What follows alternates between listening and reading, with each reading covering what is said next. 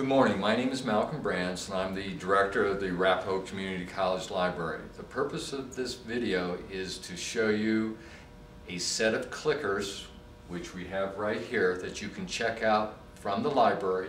Within the set there are 32 clickers, and the purpose of the clickers is to allow you to ask your class a question, and then up to 32 people in the class can give you an immediate response to your question, and you will know if they are understanding what you are talking about.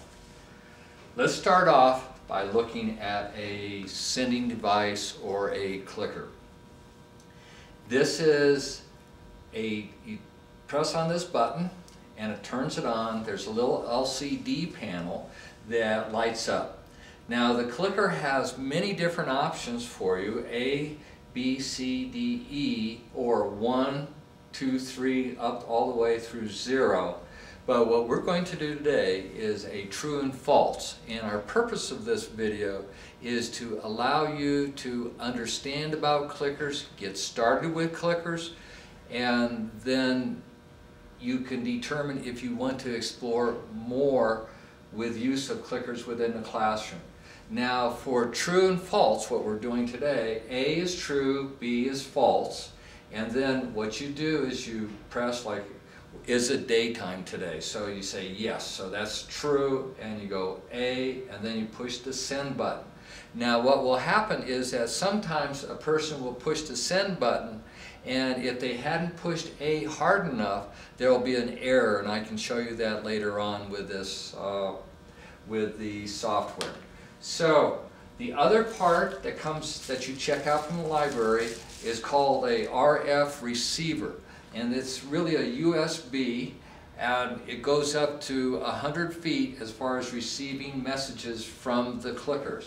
Now the RSB fits right into the slot. You have to put it in the right way, and that's part of what you need. The other part is the software. Now there are two laptop computers, and we circulate computers to faculty here in the library that have this CPS, Classroom Performance System, software already loaded on. So what I've done to save time with this video, which we're trying to do within 10 minutes, is that I've already brought up the CPS program. Now the key issue with the CPS program and a library computer is that when the library computer is turned off, everything that has been inputted on the CPS program disappears. So what we highly recommend is that you use a flash drive to store the information as you've gone through this.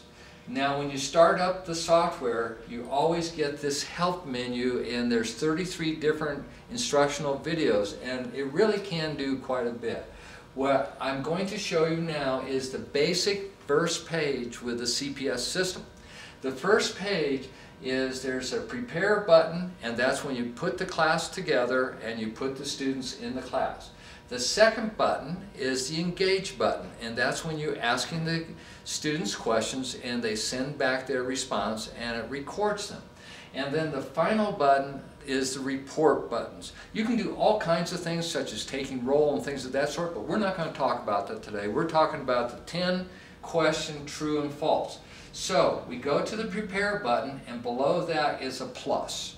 Okay, and you can either start a new class or a student, and we click on that and we say we're going to put in a student. Well, the student comes right in here, and there's a name, first name, last name, and then the pad ID. The pad ID is very important because this is pad number 79, and we have number 79 is Larry Stooge, and that's his pad. So you know who is getting the right answer and who is not. So what I'm going to do is I'm going to delete this new student because we only have 3 students here that we need. So this is where you're going to spend some time. You're going to put your students in, and it's going to, if you have 30 students, it's going to take you a while, but it is a one-time deal for that class as far as using the clickers. Then I am going to the next tab, which is the Engage tab. So I click on that, and you have a different screen. What we have is we have a psychology quiz that we already put in. It's fairly straightforward. What I'm going to do is I press on this button, which is the engage. It comes up with verbal questions setup, okay?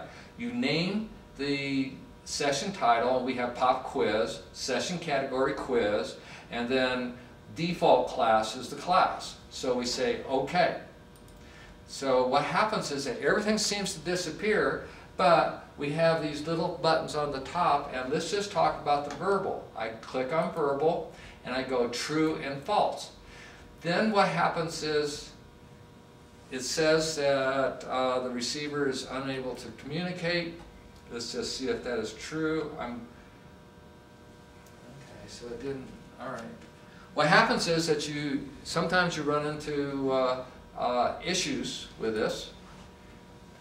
And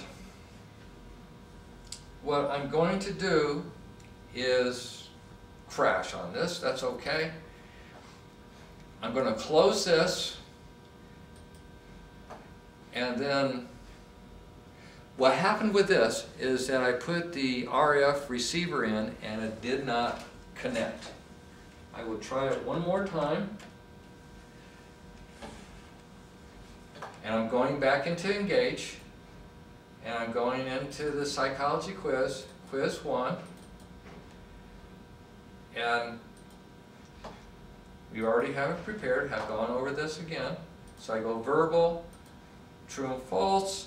I have number 79 here. I go true, it is daytime, that's the question. I send, and good deal.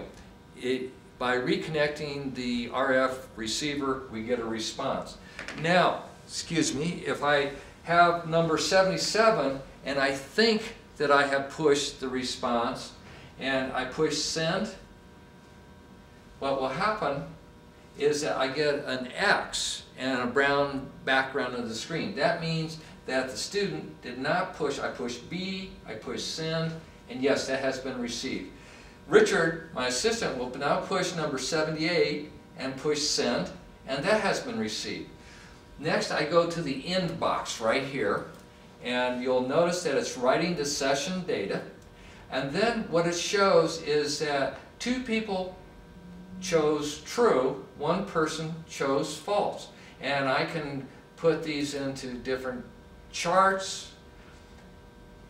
Now what I can also do is I can show that true was correct and the false is the green. So it gives you immediate feedback. I can also close this and it would tell you the cumulative % that were correct, and it gives you a lot of feedback. What I'm going to do, usually I go up to this X box and close something like this, but this is another X box and this is what you're supposed to do as far as closing.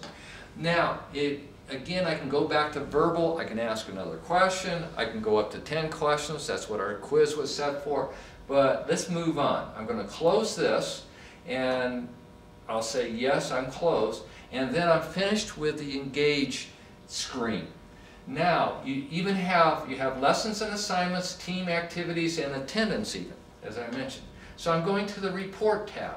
Now the report tab has the session title, and it's with a default, and it has time of day, and it has a lot of information that you can use. Then you can go into the reports, and it's not coming up, but okay, let's go. I have to highlight one of it, and then I go into the reports, excuse me. And then I can do summary of the reports, I can preview it. It can show me that the 3 different students, what %, one got 100% right, but really, this is an engagement tool. What it does is that it allows you to work with the students.